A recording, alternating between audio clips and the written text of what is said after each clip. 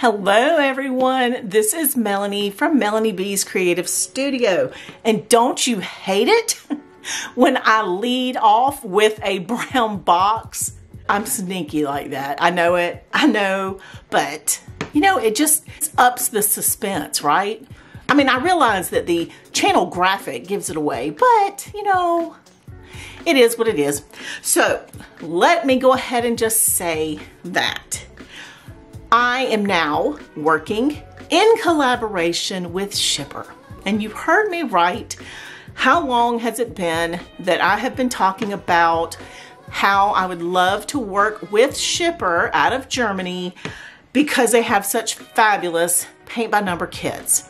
Let's see, it's been about 10 months since I discovered their PBN kits, and I have just been in awe with the quality of the paints.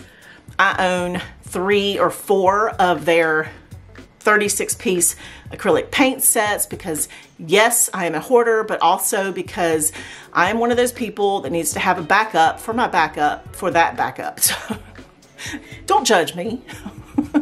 So anyway, I am now starting a series called Schipper Sunday. So the painting in this box is part of their new releases for the fall. And they were kind enough to send me 3 of the paintings from that new release. And hopefully in the future, they will continue to do so. So what my plan is going to be is to introduce new kits amongst some of the original kits they already have and I have in my stash from this past spring, and bring you new releases in addition to some of the original releases, and that way you can see some of the designs they have. And also, if some of the new releases become unavailable for you to find, then I can go back to some of the originals that are still amazing and do a video on those, and you will be able to go find those. So I'm trying to work these in and out of each other so that you guys will be able to find the kits because they are so hard to find sometimes once they're released. So let me get this kit out of its boring brown package and let's discuss it. Okay, so I'm really excited about this piece because I love this artist's work. This piece is called A Visit to Berlin. This is artwork by Miguel, and I'm gonna mess this up, Freitas, and he does incredibly cool work. I call this wonky, okay? And I love his pieces.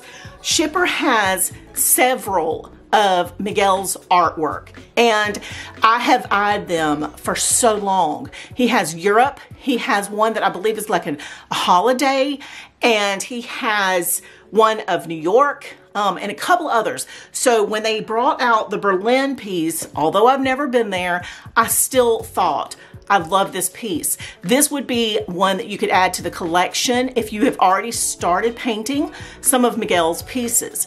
So love it, love it. Now let's talk about the size of this particular piece. This one is a 40 by 50 centimeter. So this is gonna be your standard 16 by 20-ish for those of us who go by that format.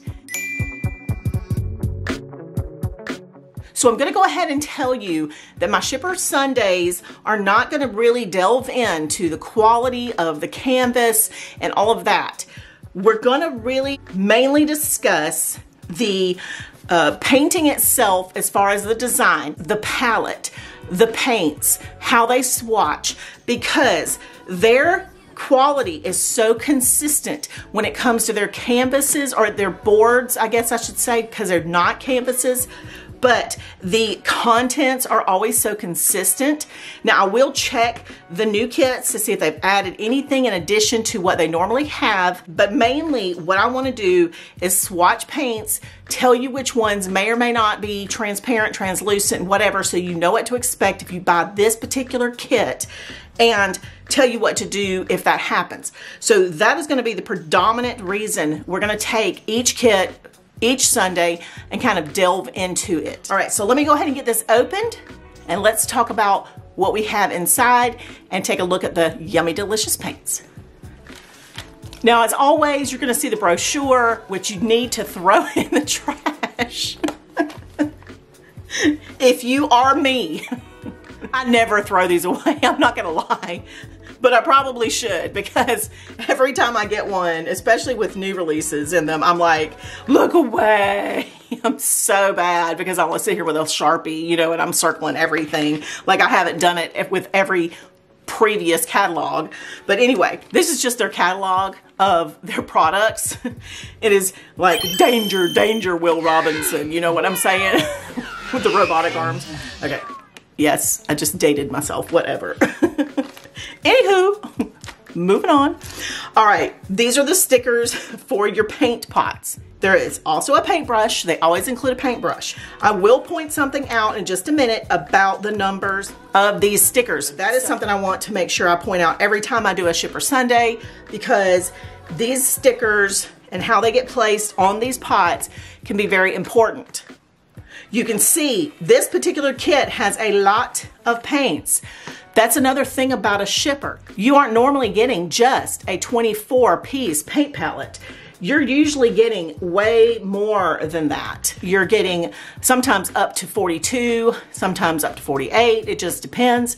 So even with a paint kit this size, which is standard, you know, for the paint kits on the market, this has got more paints than most, which I love. More paint colors means more detail.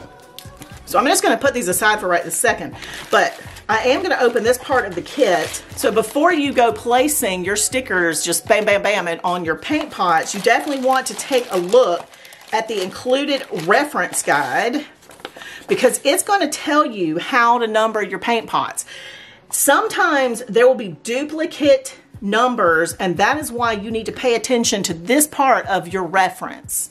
Now this is just giving you instructions in several languages. It gives you information. It's important stuff. If you have never done this, you know, that is something that is up to you whether you keep or not. They talk about some other products in this part as well, but we will set that aside. You know, I'm always about this part, and we'll get to the board in a minute.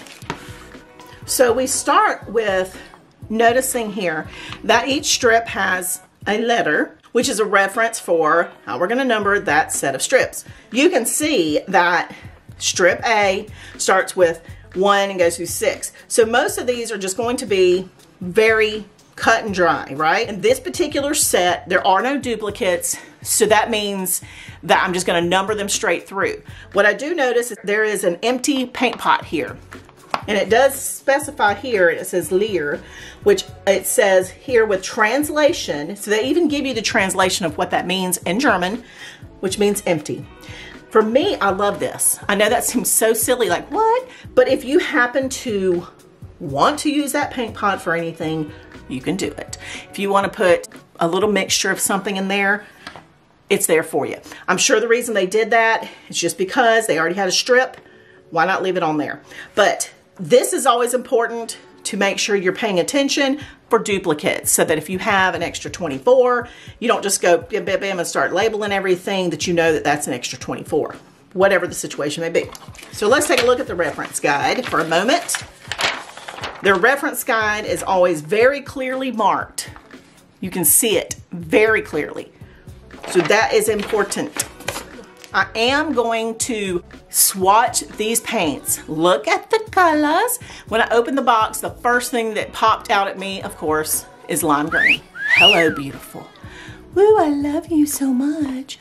And I'm gonna tell you, in my kits that I have, the 36-piece acrylic paint sets, these are the colors I have used the most, and I have run out on my first set of those two colors. When I did that cardinal painting and I did all the blending in the background, I used up those colors the most, and I'm like, those are the ones I use absolutely all the time. But look at these. Woo! Those are fabulous colors to have as backups. But let's not, oh, and that one too, but let's not overlook the yummy deliciousness. These are okay. Boring neutrals. No, I'm just kidding. But let's not overlook the rest of the yummy deliciousness here. Now, how about some fabulous neutrals, okay? So, yes, I will swatch these. But first, let's go ahead and take a look at this board, and then I'm gonna go swatch paints and come back. I have the board out, and there are a lot of people who say, what's the difference between this board painting and this board painting and this board painting kit? And I want to make this clear because this is the first Schipper Sunday. And for those of you who have not seen my prior Schipper videos, I will go ahead and say it in this first introduction type of video for you all. This board is thicker by probably twice at least than the other boards that are included in other board painting kits. And I'm going to try to tilt this up a little bit and focus.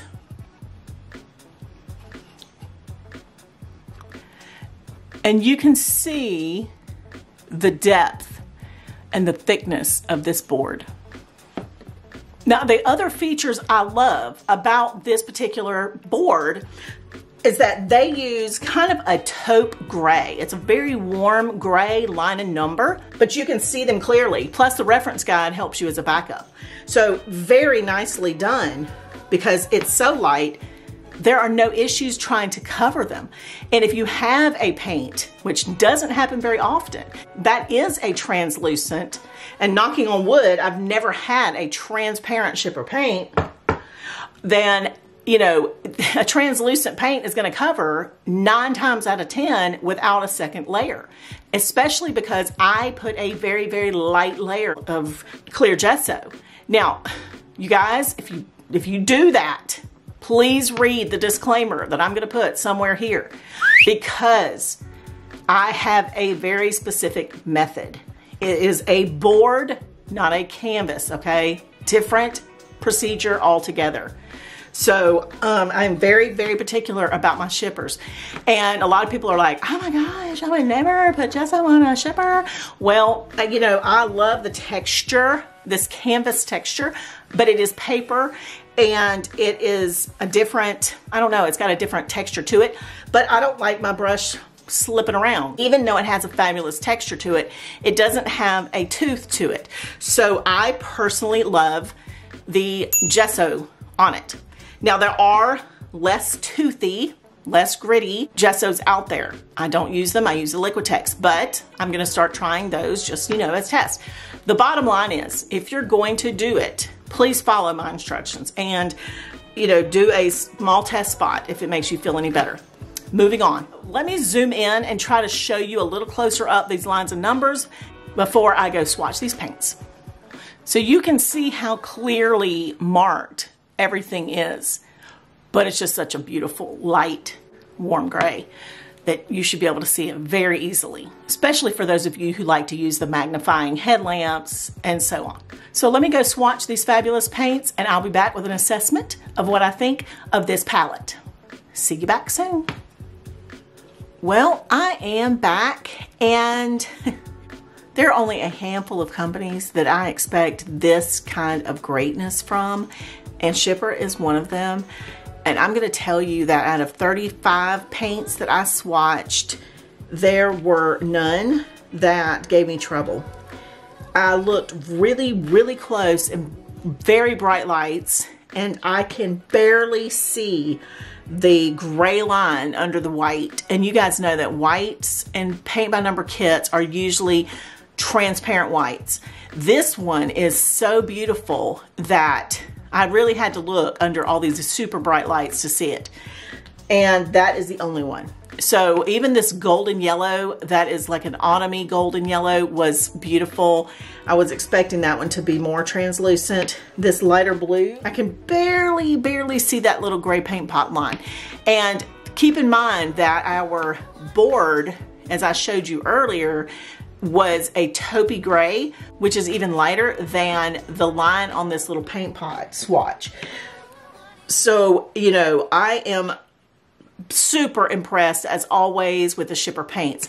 Now, there is something I want to show you because a lot of people will ask about this. It's been a long time since I've shown you the consistency of a Schipper paint because you guys are not expecting what you get sometimes.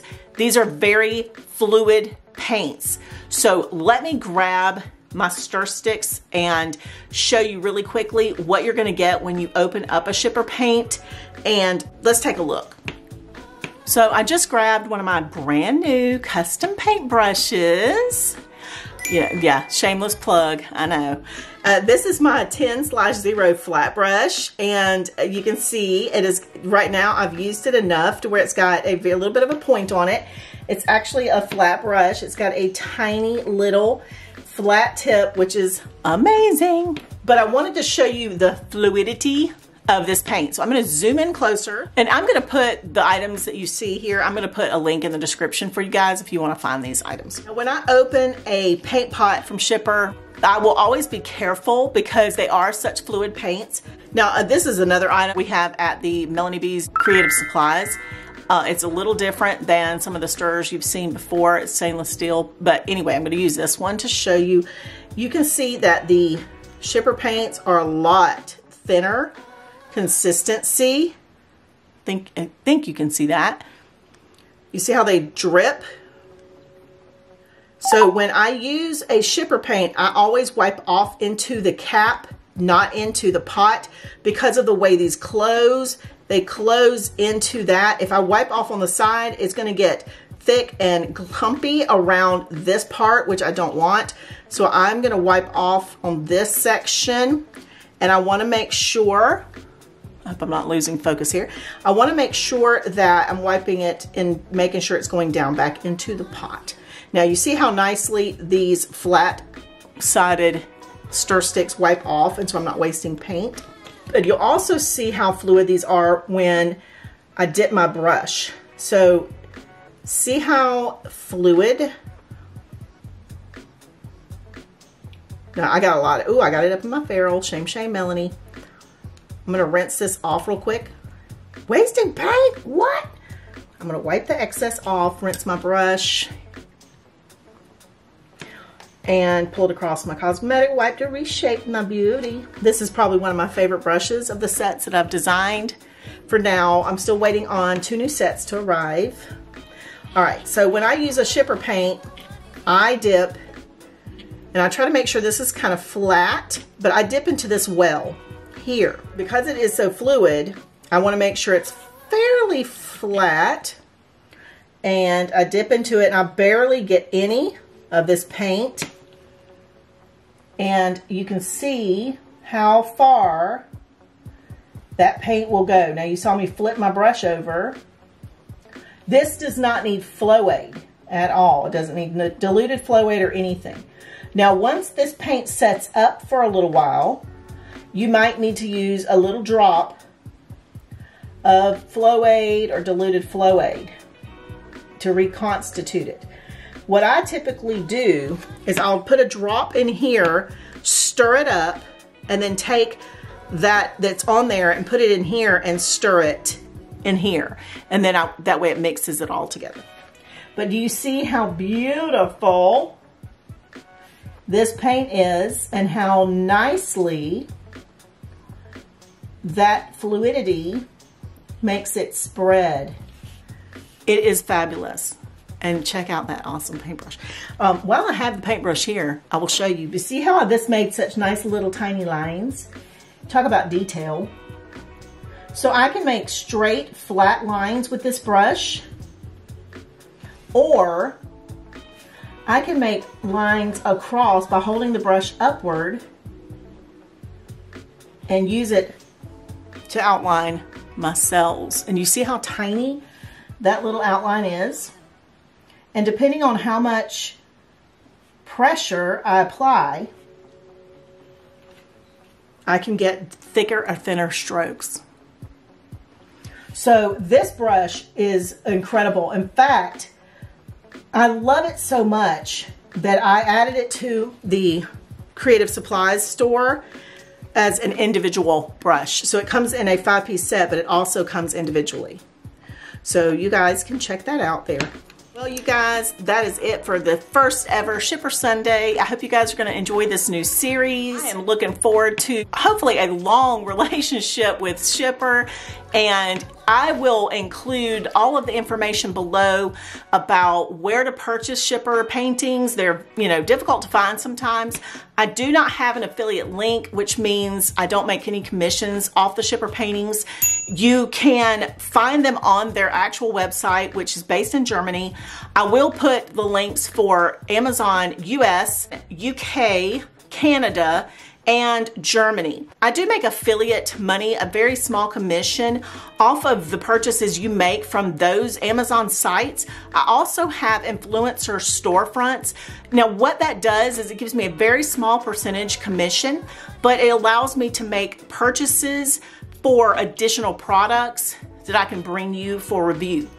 One more thing I want to mention, I have revamped Patreon so that for my members who join Patreon as of October 1st, there is a brand new one tier only plan. There's one membership. It is $12 a month. I am limiting my patrons to only 75 members to keep it very small and personal. The reason I want to mention that is because once in a while, I will put in a bulk order for Schipper.